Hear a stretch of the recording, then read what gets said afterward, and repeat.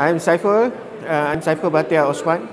I'm the head of IT for Asia Pacific for ASCENT Fund Services. So basically, I'm handling the IT and the technology for all the Asia Pac offices.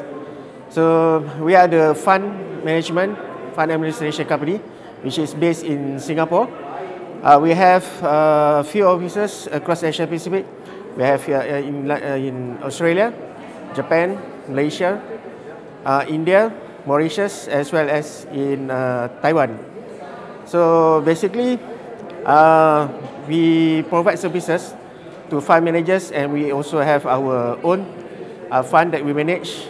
So we strive to deliver the best for our premium customers and also our stakeholders. Okay, basically, as any users in any company, what they want is a continued business, no disruption, so that everyone can do their best and also deliver the business without any disruption. That is the main key. It is also my focus for this company.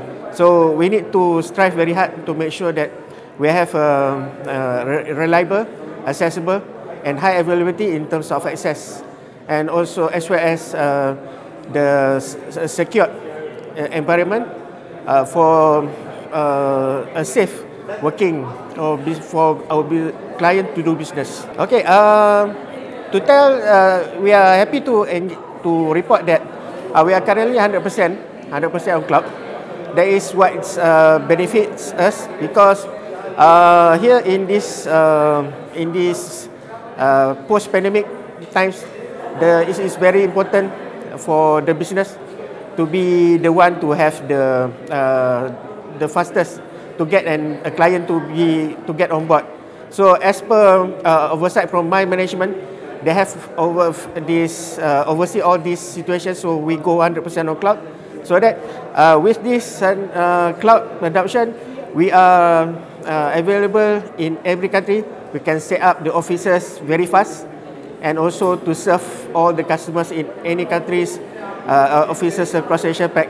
So we also move away from the traditional IT infrastructure in terms of the firewalls, the data center. So it's easy to set up for our offices.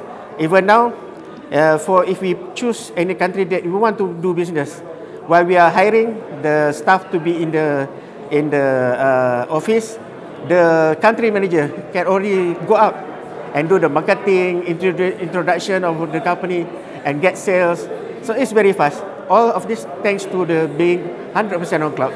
In order to serve our customer and also to serve our business users, the most challenging for any IT is that the first of all is in terms of governance and also local regulations. So for this, it is different regulation and also the local governance in every country. So it's important for us to be in a very stable environment, to be in compliance in every country, so that we can set up the business and we can move forward with the setup of the office. So like different countries, even in Malaysia previously, we have a very strict in terms of the governance in terms of cloud adoption. But now we can see the regulator is now open for any companies to open or to engage in cloud. So we need also to apply in terms of the safety, in terms of making sure all the security and also the GDPR, everything is met.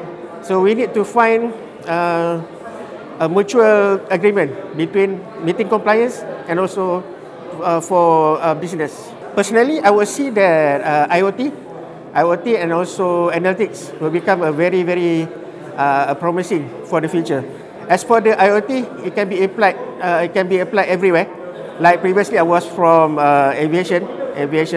So you can see how IoT benefits the airlines in terms of the collecting all the data. So making sure that all maintenance is on spot, to making sure that all the planes, that all the travel is safe. Then any of the any faults in the engine or any parts of the airplane will be transferred, analyzed and also it will be alerted to the ground staff.